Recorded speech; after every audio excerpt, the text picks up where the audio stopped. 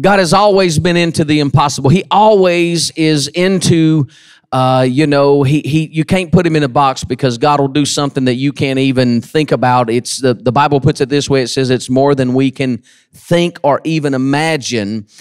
Today I want to talk to you for a little while about aggressive faith. I want to talk to you about a faith that moves some things, a faith that will push, a faith that will pull, a faith that will build a bridge, a faith that will break down barriers, a faith that will get you through. And so today I want to just remind you of a couple of things, and I'll start with this story. There's a story of a man who lived in the country, and they lived off of an old country road, and he had a farm, off old dirt, muddy road. And one night, this farmer got a knock on the door. The road was quite nasty and muddy and slippery and so forth. And so he got a knock on the door, and this was back in the old days. And this farmer notices somebody outside, opens the door, and it's a truck driver, and a transfer truck had slid off into a ditch. And the man, this was back in the day when you could ask somebody to borrow their phone. So he asked the old gentleman, he said, "Sir, can I borrow your phone? I need to make a phone call. I've gotten my truck stuck in a ditch and I've got to call somebody to help me." And the old farmer said, "Well, that's not a big deal." Said, "I've got a mule. I bet I can pull that thing out."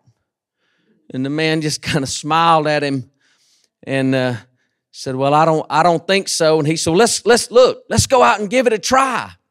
So, son of a gun, they hooked that old mule to the front of that diesel truck, and the old man said, "Crank the truck up, and when I tell you to give some gas, you give it some gas."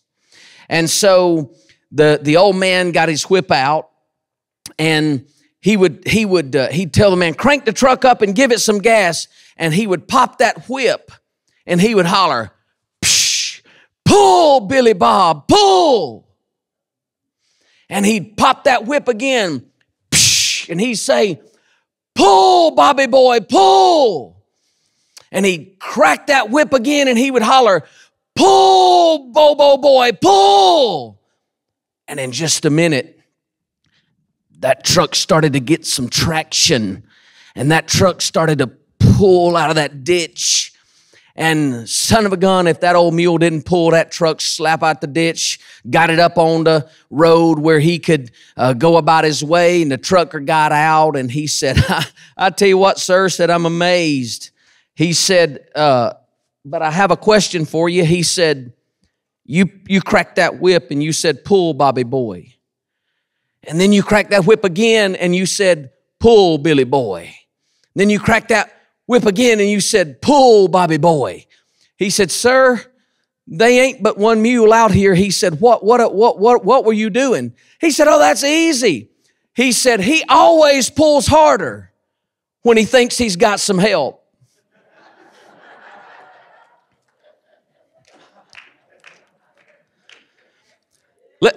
And here's why I'm going to start that way, because I want to talk about faith, but I want to talk about a faith that will pull some things and push some things. See, some people think faith is all about getting me to heaven, and I say faith is all about getting heaven to you.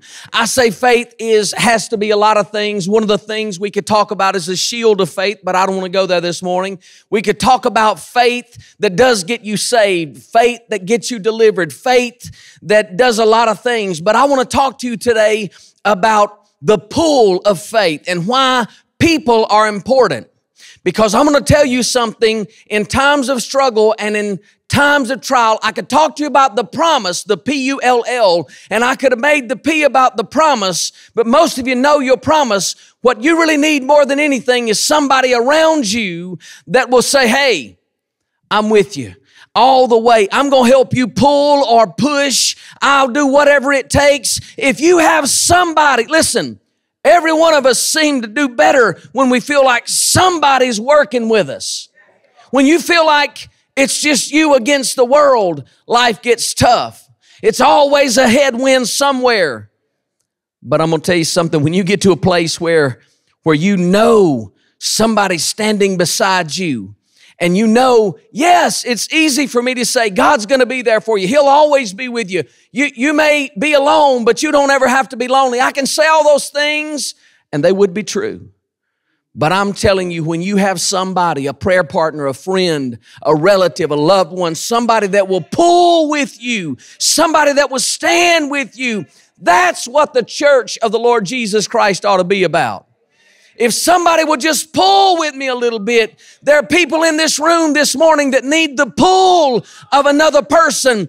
If they need the kind of faith that says to a person, if I just had the faith of a few close friends to get me to Jesus, I don't even have a way. I may be on a sick bed and I can't get there.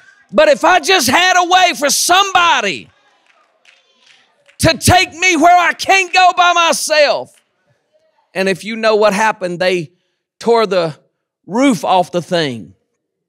They tore the roof off the thing to get the friend to Jesus. I need some friends that will tear the roof off the mother if they have to. I need some friends that'll say, I'm with you, Pastor. I'm with you. And we need a community of faith. We need people that'll say, I don't always know what God's doing in your life, but man, one thing for sure, you can always count on me. Amen. Come on. I need somebody to pull with you, Scott. Sometimes I just need somebody to pull with me because I pull better if I think I got some help. The entire thing, what I love about a team concept is you don't have to do it all by yourself. What I love about team sports, what I love about the body of Christ, the many-membered body of Christ is I don't have to feel like I have to do it all. I just need somebody that'll work with me just a little bit. Just work with me for a minute. Just work with me. Stand with me. If you have to, push me forward, pull me forward, do whatever you have to do. But say, we're going on with Jesus. I'm going on with Jesus. Hallelujah. I'm telling you. So I want to talk to you today. The first point being is the people that you surround yourself with.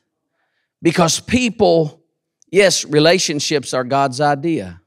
And people have the power to do one or two things. People have the power to absolutely discourage you. People have the power they won't be in agreement with you. How are two going to walk together except they agree? How are we going to walk together unless we agree? I just want you to agree. And here's the thing. We use that scripture all the time. If two or three are gathered in his name, he's in the midst. Or we'll say things like, if two shall agree as touching anything, it's going to be done. Well, what if you and I touch and agree with heaven? He ain't agreeing with us. We're getting in agreement with what he's already done. One of the things that's a difficulty, and I'm bad about using this language, and I want to caution you because it can be decent language, but sometimes it limits you, and that's this language. Because there's a language that goes along with spirit things, and I'll get to that in a minute, but there's a language where we'll say things like, well, I'm just trying to be what God would have me to be. And I caution you with that language because it's not that we don't want you to be, but think about this. When you say that, I'm just trying to be what God wants me to be, you're already saying this is a standard that I'm not at. And what God wants to do is He wants you to step into the place that He's already created for you. So now I'm not trying to get somewhere that I'm not. I'm trying to walk into the position that He's already given me in Christ Jesus. I couldn't get there by myself. So the first thing I want to talk to you about is the pool of faith, the people around you. How important it is for you to be a voice of encouragement to your friend. What about this? I've been quoting this scripture a lot. I think I used it last week. Job 42:10. God turned the captivity of Job when he just prayed for a friend. Think about that. Just by praying for somebody else, God begins to do something for me. He turned the captivity of Job just because Job said a prayer for somebody else. That's a God thing right there. You better hear me. That's a God thing right there. A part of it is you get your mind off of you for a minute. Because some of the things that happen in church is this: we can get that it's all about me mentality. It's all about me. And here's what I'm beginning to be more and more mindful of. Sometimes I don't need to be thinking about me. Sometimes it ain't. Listen, every promise is for you. We could talk about the you all day long. But I wish you'd go back in your Bible, and a lot of verses that we quote them in the singular when in fact they're plural. You are not the body of Christ. We are the body of Christ. We are the righteousness of God in Christ Jesus. If you understood, if you were to just do a Bible study and go back and look at how many times there's this we thing instead of a me thing. See, some of you are so worried about your breakthrough and your blessing, and God's going to give that to you, but it's a we thing. He's a we-some God. He's a we-some God. He's awesome, but there's a we in there. Amen? Because I need somebody that'll pull with me. Hallelujah. Can you say amen? High five your neighbor and say, pull with me. Pull with me. Pull with me. Hallelujah. And then secondly, I want to talk to you about your understanding.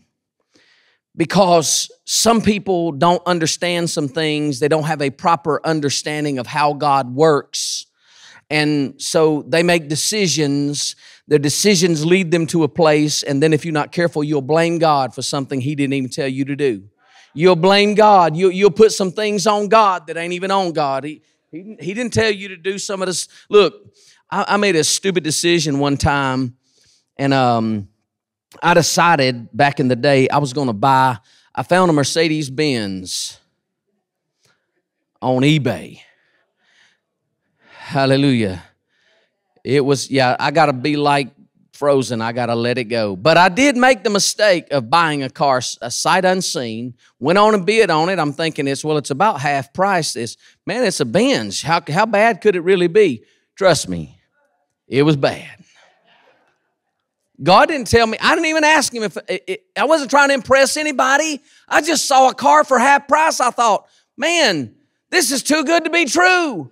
And most of the time it is. Yes, it is. Most of the time it's too good to be true. You know, that's to a point that's true. But you know what's too good to be true that nobody can even say anything about, and that is, it's too good to be true that He suffered, bled, and died on a cross so that I could have eternal life. And all I have to do is believe it. All I have to do is believe it. It is too good to be true. That's why it's called the good news, because it's the gospel. But in my situation, I flew down, picked up my car. I guess we probably we financed it. We were all good. We drove it for, I don't know, maybe 18 months to 2 years or something like that.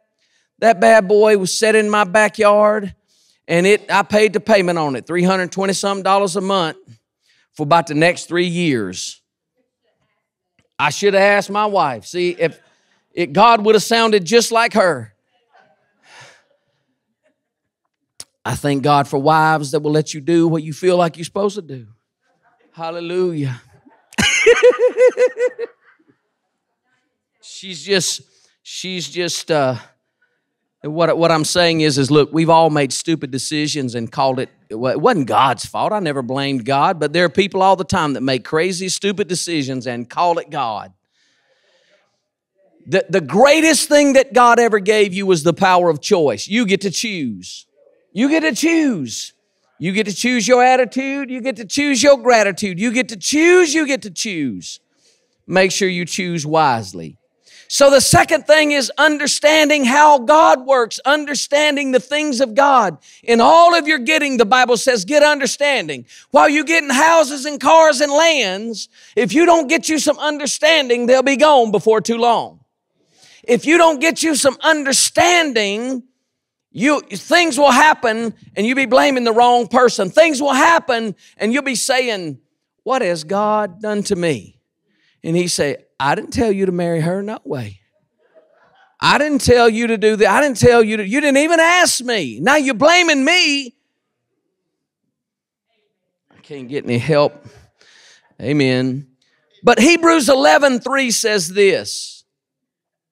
Hebrews 11:3 says, by faith we understand. Now, if you were to understand what that means, by faith we understand, it's a perception, it's in the mind. Think about this. This is a spiritual concept. Faith allows me to understand a thing and perceive it in my mind, even though I haven't seen it yet. Maybe I don't understand the concept. You get into the things of God and you start hearing concepts like, except a corn of wheat die and fall into the ground and die, it abideth alone. And you go, what is he talking about? I ain't even a farmer.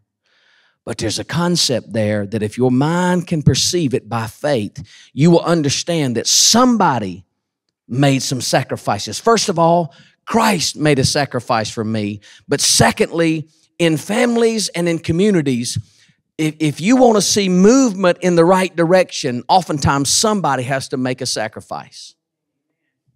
Amen. Somebody in the family had to make sacrifice. Somebody had to get up and do whatever it took to pay the bills to get you where you are. Somebody had to understand. So these are spiritual concepts that by faith, I understand the thing. By faith, I understand according to what the Word says. I'm going to read it to you just so you can hear and understand. Hebrews, most of you know the chapter very well. But through faith, that's what it says, not by faith, but through faith, we understand that the worlds were framed by the Word of God. Through faith, I understand some things that otherwise wouldn't make sense to me.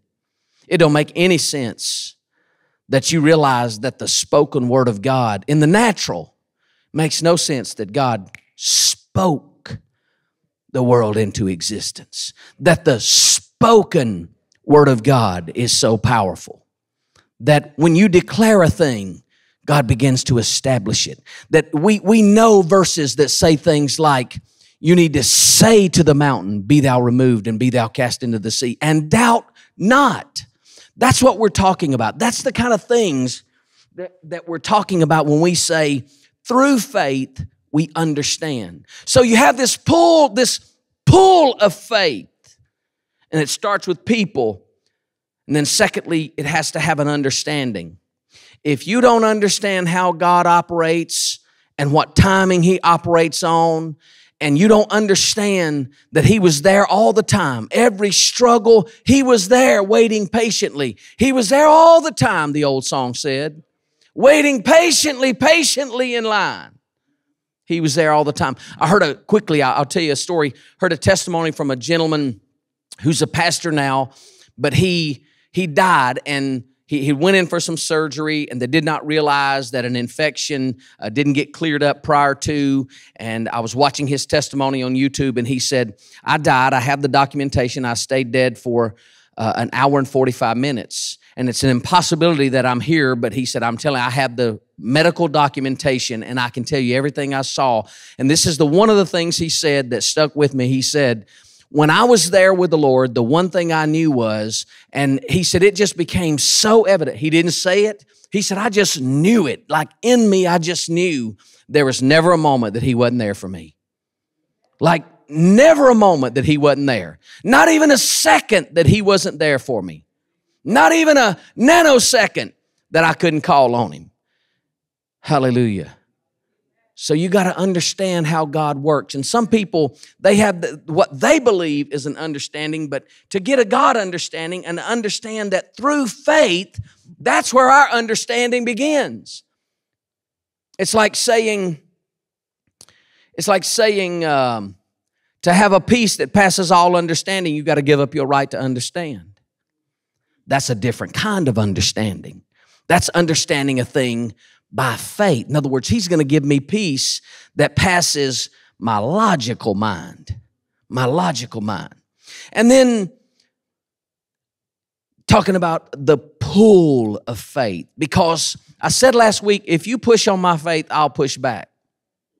If hell pushes on my faith, I'll push back. But today I'm talking about the pull of faith, where you begin to pull on some things in the Spirit. You begin to not only surround yourself with the people that will help you pull, that will be with you and pull for you. There's something about having a cheering section, and if you don't know anything else, there's a great cloud of witnesses. Right now, Hebrews says this, all around us in the unseen realm, there's a great cloud of witnesses. And if you could hear them, they're saying, run on, man of God. Run on, man of God. Keep moving forward. Hold to God's unchanging hand. They're cheering. They're like the old guy the boy who ran the touchdown, and his daddy used to run every step of the way with him. You would see his dad when he was in little ball, and he would get the ball, and daddy would run with him all the way. If you just knew that daddy's running with you today. Daddy's running with you today. You say you don't, there's some things in the unseen. There's angelic forces. There's things in the unseen that you don't even recognize are happening today. By the same token, there's some things in the unseen that will take you to a place you don't want to go. You need to learn to discern some things and understand how that works. So understanding, so there's the people, there's the understanding. Then what I talked about earlier was the language of faith, the language of faith. Acts 2:17 says this. Acts chapter 2, verse 17. Because I am a Pentecostal charismatic, you might believe that I thought that the language of the Spirit was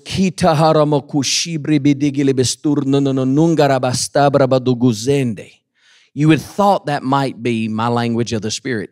But that's not exactly what the Word says. That's a prayer language. That's something that God gives me. That's still the perfect prayer. I can still pray in the Spirit. And the Bible says when I do that, I build myself up on my most holy faith. But I don't want to talk to you about that language today. I want to talk to you about a language in the Spirit where God begins to give you some things. Acts chapter 2, verse 17 says it like this. And it shall come to pass in the last days, saith God, I will pour out of my Spirit upon all flesh, and your sons and your daughters shall prophesy, and your young men shall see visions, and your old men shall dream dreams. The language of the Spirit is visions and dreams. The language of the Spirit, the way God relates to us is God will give you a vision. You say, you're talking about something that just appears kind of like something in a cartoon. No. You'll begin to see yourself going in a different direction. You'll begin to see even, can we say it this way, even almost a holy imagination where you begin to see yourself walking in the will of God. You begin to see yourself talking differently. You begin to have a vision and a dream, and God will put a dream and a vision in your heart to make a difference or to see life change. There's a language in the Spirit. And I want to show you this, if I can find it very quickly. I didn't put this, I don't think I put this up there, but if I can find it real quick, I'm going to talk to you very quickly out of, I want to say it's 1 Kings chapter 19. 1 Kings chapter 19. And I want you to see this because this is important. If you don't hear anything else, listen to this. There are things that people say that just in one moment of time, you see it. And if you're not careful, something will stick. It will stick. And verse 1 says this, and Ahab told Jezebel all that Elijah had done, and with all how he had slain all the prophets with the sword. So Elijah started killing the prophets of Baal. He started killing the prophets, and Ahab goes back to Jezebel and tells what he's done. Then Jezebel sent a messenger unto Elijah, saying, listen, somebody out of nowhere just shows up. After he's killed all of these prophets, if you go back to the previous verse, 1 Kings chapter 18, you'll realize that I mean, this man he was putting them down. One of the greatest victories that a prophet of the Lord has ever recorded, 1 Kings chapter 18. Sometimes when you come off your greatest victories, you need to be aware. So he goes and this person shows up. Jezebel sent a messenger unto Elijah, saying, so let the gods do to me and more also, if I make not thy life as the life of one of them by tomorrow about this time. Let me give you the real quick paraphrase of that. She just said, if I don't do to you what you did to all those prophets, may God kill me. And here's what happened. She said, now she just sends a messenger. They don't tell who this person is. It's a messenger of Jezebel. Yes, she's a controller and a manipulator. And she wants to strike fear in your heart. So she sends this messenger, and I want you to see this next verse in verse 3, and look what happened. And when he saw it, Jezebel sends a messenger. The messenger said, Jezebel's coming to kill you. And when he saw it, I'm talking about dreams and visions. I'm talking about somebody speaking one word and you beginning to see, yes, on this case, it's the bad, the negative. And the reason I point that out is one person can say all you have to do is listen to one negative, non-believing nonsense of a person, and they'll talk you out of everything. You just killed, I don't know how many, 450, I think. You just killed all these prophets by yourself.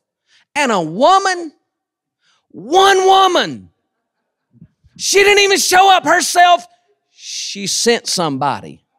She sent a messenger, and she said, I'm coming for you, boy. And what he should have done was, by the Holy Ghost, he should have said, you better bring yourself on out here. You better come on, because if you push on my faith, I will push back. Girl, I will cut your head slap off. You bring that nonsense on out here. But listen, he didn't say that. He didn't guard himself, and he didn't say that.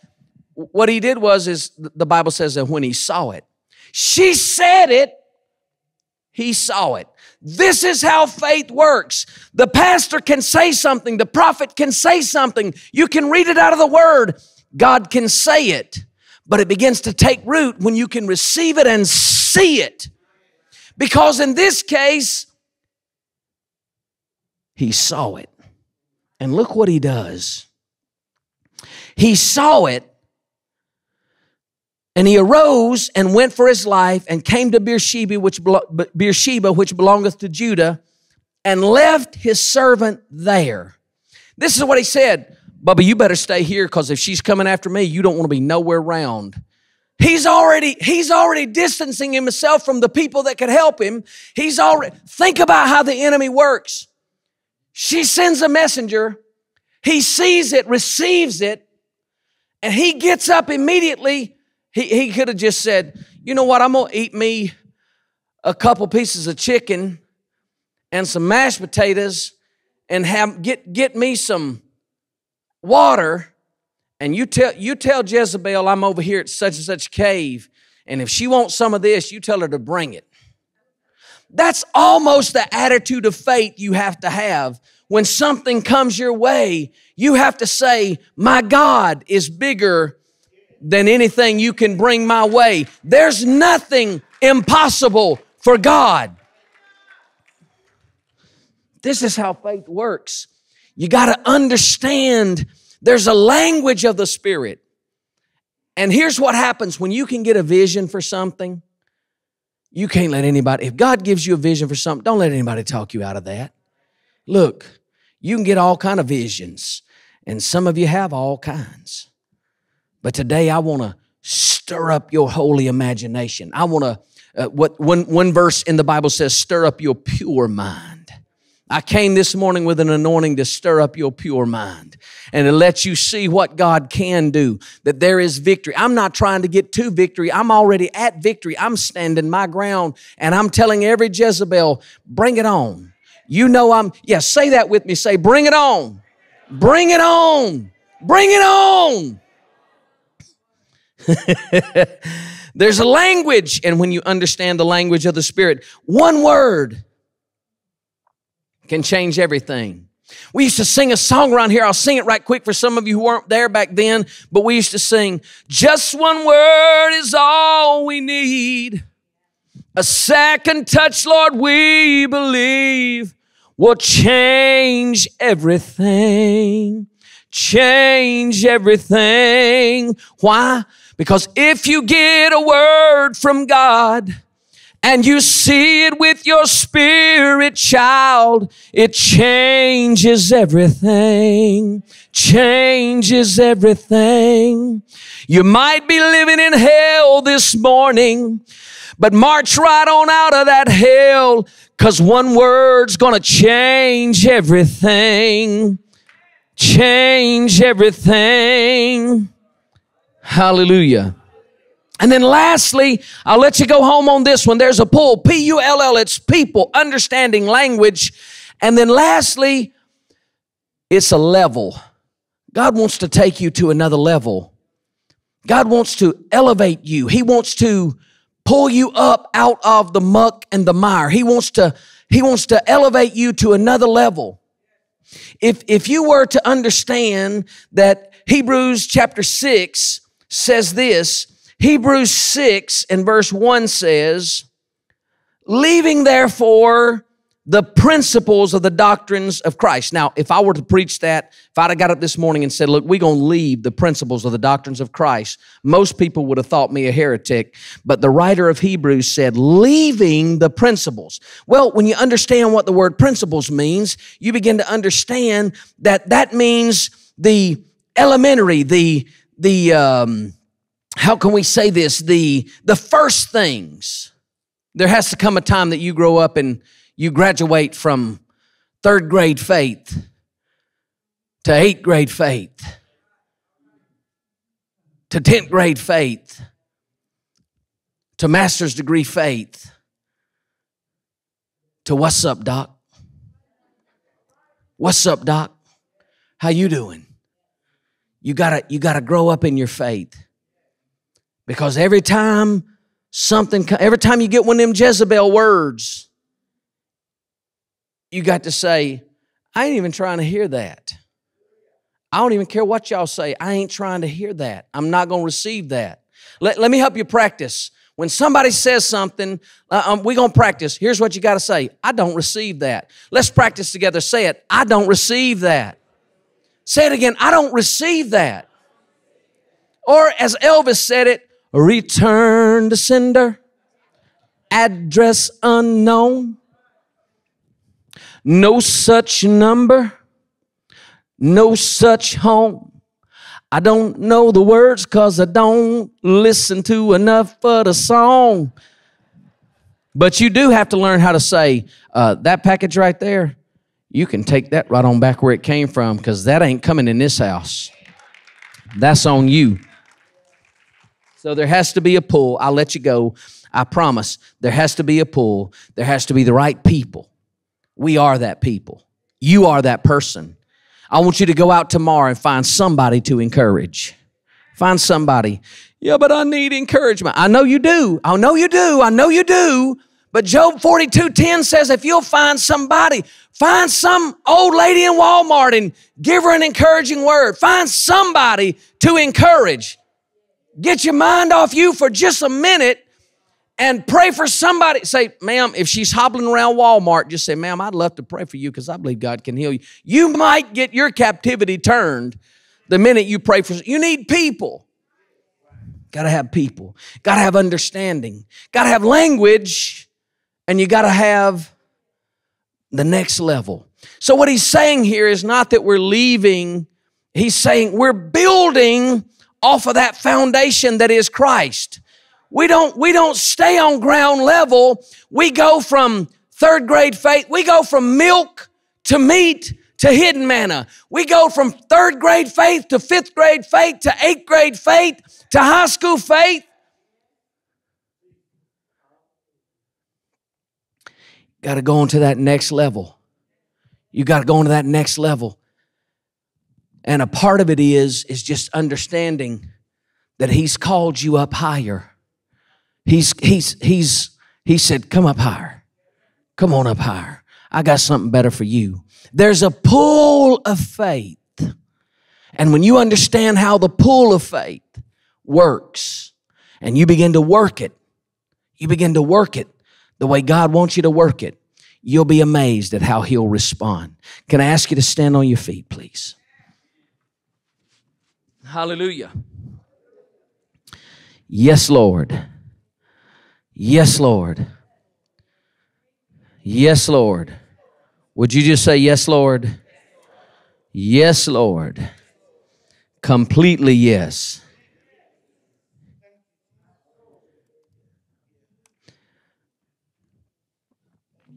I'll say yes, Lord. Completely yes.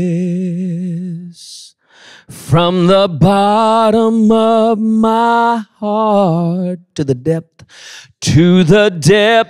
of my soul, I'll say yes, Lord. Completely yes. From the bottom of my heart to the depth of my soul, I'll say yes, Lord. Anybody gonna say yes? Completely yes. I'll say yes, Lord, yes, to your will and to your way. I'll say yes, Lord, yes. I will trust you and obey. When your Spirit speaks to me, with my whole heart I'll agree, and my answer will be yes, Lord, yes. Would you give Him a yes, Lord, one more time? Would you give Him a yes, Lord? Yes, Lord. Yes, Lord. Say it out of your mouth. Yes, Lord. Yes, Lord. Yes, Lord. Yes, Lord. Completely yes. Hallelujah.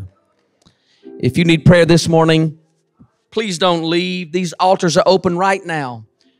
We're waiting on you. We're waiting on you to come.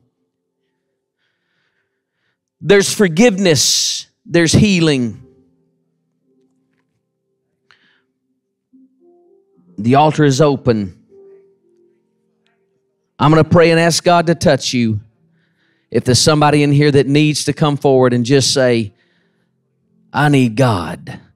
I need help. I need the Lord to do something in my life that I cannot do for myself. Father, in the name above every name, we take authority over every force of hell.